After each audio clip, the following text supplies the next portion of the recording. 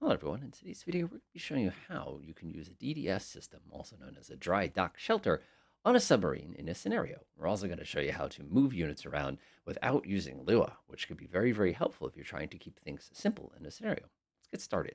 So a dry dock system, aka DDS, is basically an underwater system that you can basically deploy units with without surfacing. Now, when you think special forces, you win, because that's really what they're there for.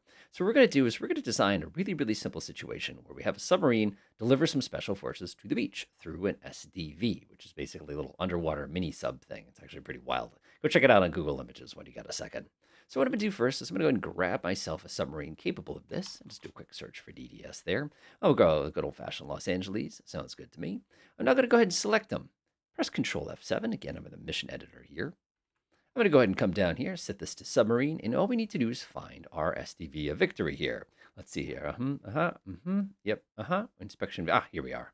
SDV Mark 8 Mod 1. Sounds good to me. I'll add a pair of those. I can't add more. Now, this is where things get a little more interesting in our scenario, of course. So you're sitting there going, cool, you've got the SDV. It's ready to SDV Seal Delivery Vehicle. It's ready to go. It's basically going to drop off the troops. Now we just got to add some cargo, right? No. One of the problems with our submarines in this game is you'll notice they have no cargo capacity. So you say, well, wait a minute. Can't you just use an SDV, put some cargo into it, and then load that onto the submarine? Bad news, everybody. An SDV also has no cargo capacity. That basically means that, unfortunately for us, we're going to have to actually do this the old-fashioned way. So we're going to have to create the units and basically move them into position once we get there.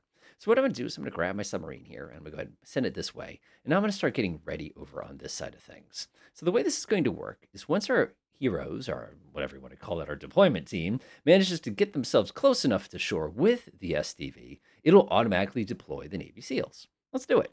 So I'm going to press Control F1 here. Control Insert. I'm going to go ahead and create my little area where the Navy SEALs are going to deploy. I'm going to go ahead and one of the things you'd probably want to do is you'd want to lock these reference points. The reason we do that, of course, is if you are playing like if you're making like a real scenario here, you'd want to do something like this to kind of deny the player from being able to move these things around. But that's perfectly fine.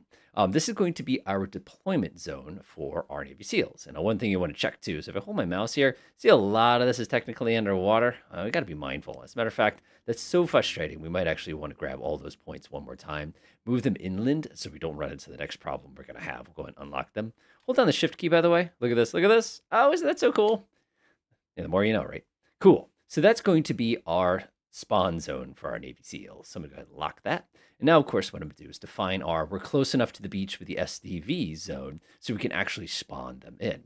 So again, I'm just going to go ahead and grab myself some points here. Control Insert, Control Insert. Control Insert, Control Insert. I guess technically if we wanted to be doing this in a true way, if we want to get into the ascetic and all that, we could go through right here. I actually appreciate the fact they took the time to actually build a little gap here where everybody's sailboats go through. The real world, I have bad news, folks. This is an incredibly tiny channel, but that's not my problem right now.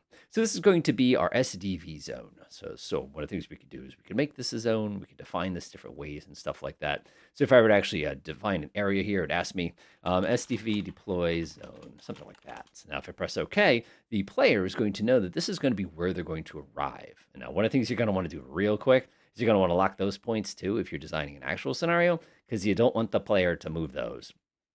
One of the cool things, though, is you'll actually see here that it maintains that properly. So that's perfectly fine. I don't have to worry about it. Now for the weird parts. So we need to take units. When we get our SDV in here after deploying it from our submarine, we have to actually take units from somewhere else in the map and shove them into this area. Now, when players do this in the old days, they got pretty confused as to why there was a bunch of units sitting in the middle of, some island country somewhere. So what I usually like to do when I do this, again, you can be pretty darn cheeky as far as where you'd like to put them, because remember, we're just going to pull them out and we're going to move them somewhere else. But for me, Nantucket's looking pretty good. So let's go ahead and grab a couple of units of Navy SEALs here. Let's see here. I need a facility. This is a little strange to think there's Navy SEAL facilities, but I'm not going to argue with it. Navy SEALs. We'll get a couple squads. That works fine for me. 2 squads.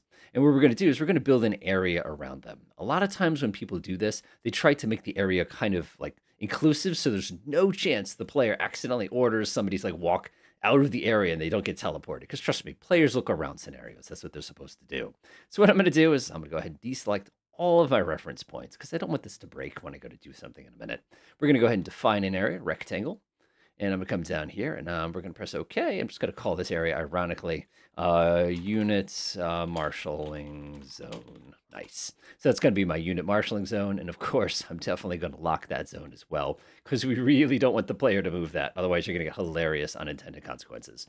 Nice. So now we have the units in the marshalling zone, the units in the deploy zone, and of course, we have the place where we're actually going to be putting our Navy SEALs here. You can start to see why this starts to get a little complicated. And yes, Lua can simplify this, but for our purposes, we're not going to do that today. We're going to keep it kind of old-fashioned. So I'm going to go over to my effects real quick and go ahead and get my event editor ready to go. Create a new event. This should not be repeatable. Deploy SEALs from SDVs. Nice, I like that.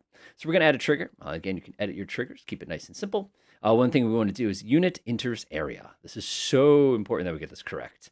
Blue, target type is going to be a submarine. Target subtype is going to be an SDV. One of the cool things here is you can actually define when it's okay for it to actually enter the area.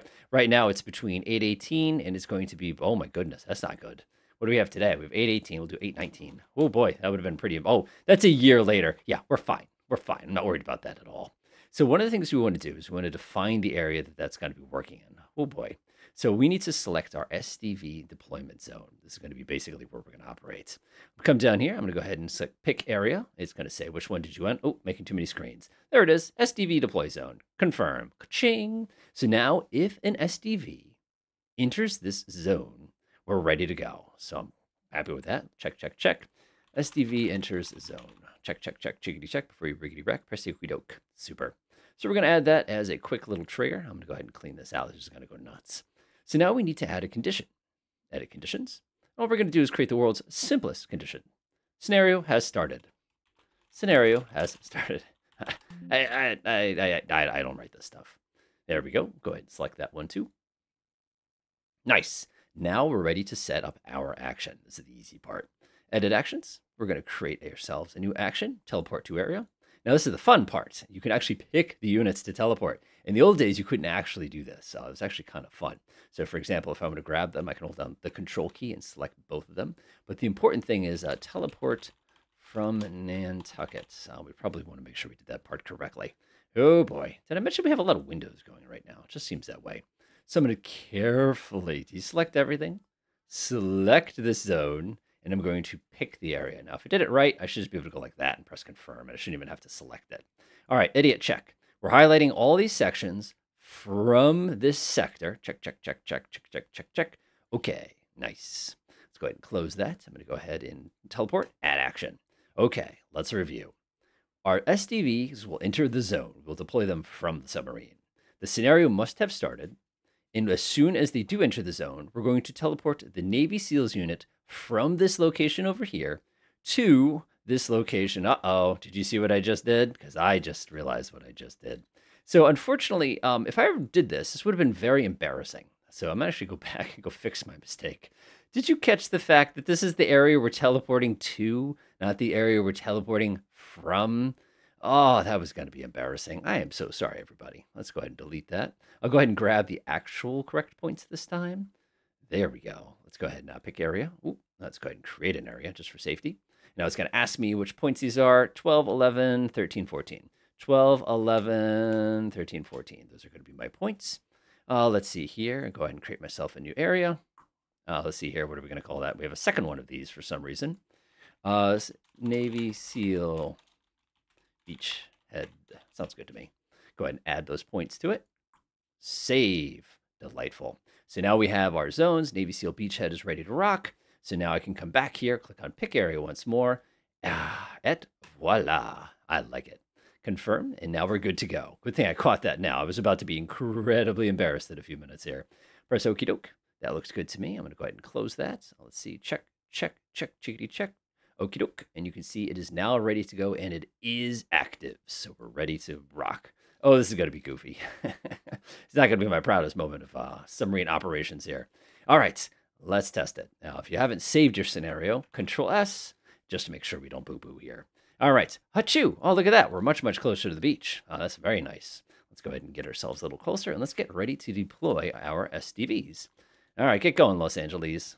I don't think I'd ever quite get this close to the beach. So fun fact, I'm actually poking out of the water right now, which is kind of funny. But unfortunately, it's nighttime, and nobody here in Ocean City is going to be suspecting us, especially because it's August, and there's going to be everybody in their pleasure boat out right now. Okay, so let's go ahead and come to a complete stop. We'll try to do this as, kind of, I guess, accurately if you can. So we're going to slow down. So in the real world, what we would have done is we would have very slowly snuck up to the surface if we needed to deploy boats. But since we don't, I just press the F7 key, grab my two SDVs, and I'm going to launch them as a group. Isn't that awesome?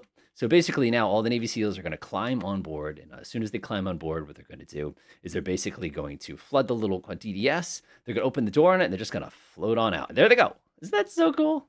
Let's go grab my SSN here, and let's order them to get the heck out of there. We're going to creep at maximum altitude, or depthitude. That's a new word. Meanwhile, we now have our two SDVs. Group 26. These things, there's a picture. Oh, I was wondering if we're going to get a picture of this thing.